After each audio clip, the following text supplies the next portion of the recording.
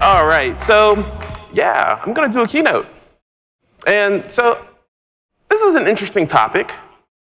I started on this idea months ago, and I said, well, this is probably going to be on the last day of the conference. What could I say that would really irk the most amount of people? So my title today is called In Search of the Kubernetes Rails Moment. And in case this is not clear, I'm talking about Ruby on Rails. So who is this guy? Wow, I'm introducing myself a lot today. I am Bryan Liles, Senior Staff Engineer at VMware, and I like alliteration. So celebrating the hip-hop culture, cars, computers, and creating a better world. That is what I am about. But really, I want to focus on this first item, celebrating the hip-hop culture. And what I'm going to present to you, without actually even saying it, is this talk. And this talk is hip-hop. And you're like, what? We're going to do a talk on hip-hop at a Cloud Native event? Yeah, we're going to do a talk on hip-hop. And what I mean by hip-hop, and what you probably think of as hip-hop, is music. Like that song that I walked into multiple times. That song is actually entitled Hip Hop. And the reason I chose that song is to craft this particular message right now. Hip hop is not just the music. Hip hop is DJing. Hip hop is basically emceeing, which I am doing right now. Hip hop is graffiti. The graffiti art is hip hop. And hip hop is b-boying. We'll get into that a little bit later. And the reason I bring that up is because I think it will actually tie this together. The first lyric of that song is, when the music hits you in your brain, you will feel no pain. And I'm going to tie that into Kubernetes, is that when we get our jobs right, when we actually figure out what we're doing, our community will feel no pain because we've fixed that. Our companies will feel no pain because we are able to execute in a better fashion. So my whole life, this revolves around hip-hop. And since I'm up on the stage, I spent some time over the last year writing an application that is open source. I was like, well, why not I talk about it for a second? So I am the project lead for this tool called Octane. And the reason we created Octane was because when I talk to a developer and I say, what is your problem with Kubernetes? And they're saying, well, I don't really know what's going on. So the premise of Octane was, instead of asking our users to figure out what's going on, why don't we just tell them? Believe it or not, we know computers, and we can tell people how to solve their problems. So check out Octane. It's pretty cool. Got a lot of great response from the project here, and I'm just super happy to be able to share it. So on to the talk. And forgive me for the flashing thing, but this right here, this video is the start of a moment. This video came out in 2005, and it's the Rails Oops video. So David Heinemeier Hansson, who I will refer to as DHH for the rest of this talk, created this blog post using this brand new web framework he called Ruby on Rails in this video. And the best part about this video was every 30 seconds, he would go, oops, oops, oops. But at the end of it, he had a fully functioning, albeit poorly styled, web application that could serve as a blog. In that moment, in 2005, going into 2006, actually changed how we think about writing software. So with Rails, we didn't really bring anything new to the table. It used this old esoteric Japanese programming language called Ruby. But what Rails brought to the table was this idea of convention over configuration. And that's what we're going to dive into in this talk. So how does Rails and Kubernetes actually relate? I don't know. And what lessons can Kubernetes learn from Rails? So just to put it out there and pat ourselves on the back, according to GitHub, Kubernetes is beating Rails by watchers and stars and forks. So what really can this project that is actually way more popular than Ruby on Rails learn from Rails? Well, let me go into this really interesting idea. Like, we're on a whole new thought here now. So I don't want to actually push anyone out, but this right here is YAML. We love YAML, right? You're kidding. You're saying that to make me feel better. No one really loves YAML. But I wanted to show this piece of YAML here. So this is a deployment for installing Nginx into your cluster. Kind of neat. Well, let's actually pick this apart a little bit. So on a line there, and I actually have it crossed out now, if we only want one replica, why do we have to specify replicas? Let's get rid of it. Well, what if we, so here's something that really is, I understand why it is in Kubernetes, but there's duplication inside of the YAML because we actually specify selectors and we specify the pod labels. And I know the reason why we do this, but you know what? Let's get rid of that too. You know, why don't we just assume everything is port 80? And there are definitely good reasons why not to assume everything is port 80. But since we're deleting things, let's delete that too. So is this convention over configuration into Rails? Can we just introduce more conventions into our deployment YAML to make it simpler? Well, we could. But maybe you want a liveness check.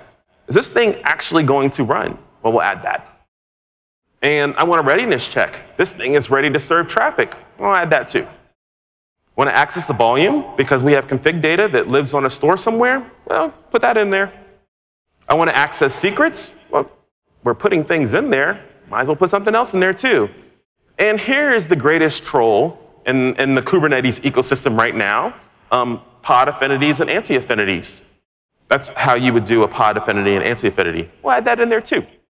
And what we're seeing now is that just having the idea of conventions doesn't make anything simpler.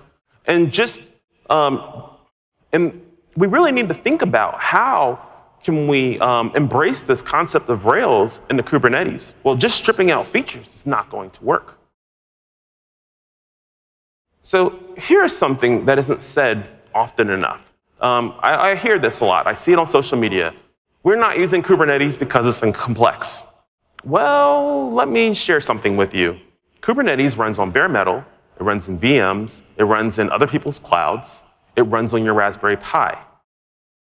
Kubernetes supports multiple types of container runtimes, multiple types of networking runtimes, multiple types of storage runtimes. And guess what? People are shipping this software today. Kubernetes complexity is necessary complexity. So when someone says it's too hard, it's just because, frankly, they're selfish and they only think about their particular problem. We need to create problems that help others. So how do we capture the essence of Rails without diluting the power of Kubernetes? Because we don't want to do that. We don't want to be selfish. So I just can't help but talk about more YAML. And just because I'm on stage here and I'm giving the keynote, I'm going to redefine some terms. YAML is for computers. It's not for humans. Humans can read it. That's cool. But YAML is for computers. So because I'm up here making things up, since YAML is for computers, we'll just consider YAML as assembler, because that's not a problem, is it?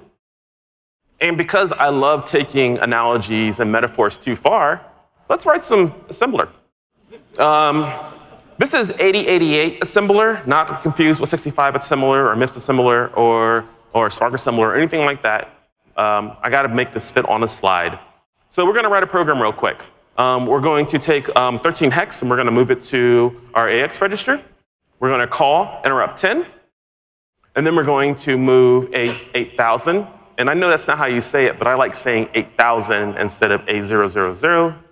And then what we're going to do is we're going to move AX to ES, and we're going to move 0 to AX, and then we're going to move AX to DI, and then we're going to move 7 into DL, and then we're going to do something even crazier, is we're going to move DL into ES:DI. What have we done? Well, really, we haven't done much. We put a pixel. Well, we changed our screen resolution if we're running DOS to 320 by 200, and we put a gray pixel in the top left-hand corner of the screen. Not descriptive, not helpful, but this is how we used to write software. I started writing programming in C, and my second thing that I got to touch was TASM. So I actually thought this is how we wrote computers. This is how I thought we computed. But it's not productive. We've learned lessons since then, and we can actually do things at a higher, this is the same kind of code, and it's Python for Windows. But what if I'm running a Mac? This is not helpful. What if I'm running Linux? This is not helpful. So why do I show that? Well, I show it because just working at the level of YAML isn't really what we want. We want to work at higher level. But what does that higher level look like? I don't know. So here's where I want to be. And I know a lot of my friends out there have tried to do this. I don't want to write YAML. I want my app to say, hey, computers, I'm coming. Get yourself ready. But really, I mean, that's what you all want too. But because that isn't happening, we're all employed and we're here talking about this thing. But this is where we want to be. We want to solve bigger problems. And now I want to do something else, introduce you to some other terms. LLVM. Fun note about LLVM is when LLVM started, it was called the low-level virtual machine. Right now, do you know what LLVM stands for? It's LLVM. They're like, screw it, no one can get it right, so we'll just call it LLVM. It's like it's a fun note. But LLVM is interesting. What it is it's a system where you specify a front end, and then you have an optimizer that optimizes, and then you have a back end that does back end stuff. And generally that back end stuff is you create machine level code. So depending on the platform, x86, x64, ARM, ARM64, MIPS, Z architecture, it can do all that. So what's on the front end? It's our programming languages. Besides Go, it's funny, we use Go, but Go doesn't use LLVM. And I think it should use LLVM, but it doesn't. But it's a Google thing. So things like GCC, things like Julia, things like the Haskell LLVM compiler, they compile to this front end. And they produce all this on the back end. How can we actually learn from this? Or actually, before that, I'm going to tell you why we have LLVM. Some smart people realized that with we were solving the problems again and again and again, and not the same way and not well. So we would have this problem where we needed to have some optimizations, or we wanted to have an interpreter, and we wanted to be able to do some just-in-time work on it. Or we wanted to have an output, and I wanted to compile this thing, and I wanted to have ARM and x86-64. LLVM helped us solve that problem. Now, as a language developer, I don't need to think about that. I can just write to this front end, and the front end will help us. But what can we learn from that in Kubernetes land? Well, we can take that front end, optimizer, and back end, and then what we can do is we can change the words. So our app and its intentions are the front end. Question marks are the optimizer, and that's what we need to figure out. And the back end is the Kubernetes back end. And before I was saying that Kubernetes YAML was assembler, but maybe it's not assembler. Maybe it's machine code. And no one wants to write machine code or think about machine code. So how do we turn our app and its intentions into this machine code, aka YAML? And that's what we need to figure out. And this is a keynote and not a tech talk, so guess what?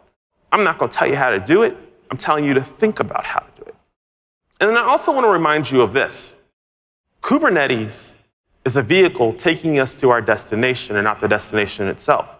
Too many times we focus on Kubernetes as a product. It is not a product. It is a fancy car. Is it an electric car or a gasoline-powered car? I don't know. But it is a car. So let's go back to this middle box. In this middle box, I just throw out some things. Wouldn't it be nice if we could just figure out how to automatically do CI or automatically do CD? Or even if you work in a regulated environment, how to automatically do auditing? And a lot of you have never worked for a bank or a health company and don't understand about auditors. But auditors are the people who mean well, but wow, oh gosh. And I'm not here to talk bad about anybody, but yeah, My friends who work in regulated environments know. And then it's backend. Here's something else we don't want our developers thinking about. Generating YAML, applying security policies, they should just work. You know what security policies are, apply them. Or network policies, you know what they are, apply them. Wiring up observability, our developers should be developing. And should they be conscious of all of this? Yes, they should. But should we hold up development because they can't understand how to wire up observability? No, we should not. So, I'm trying to think about how to say this not controversially. OK. Think about this.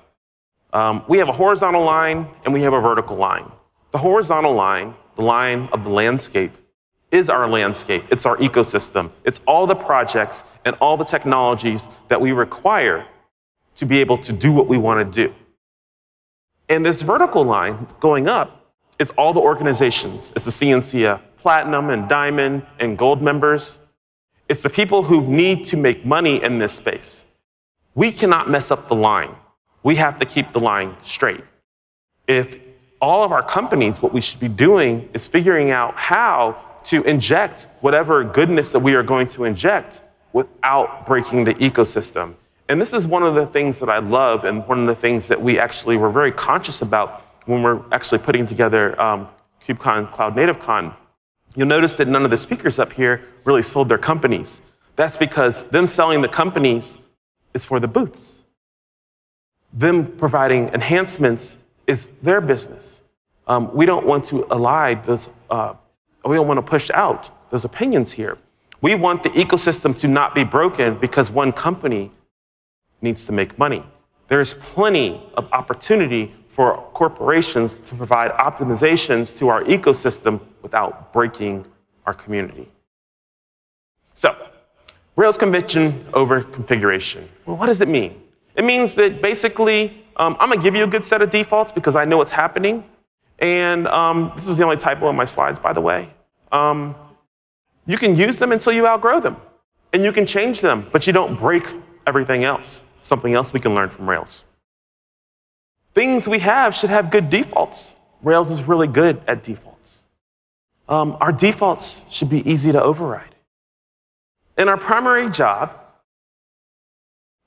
second typo in these slides, is to find those good defaults. I'm senior staff engineer at VMware.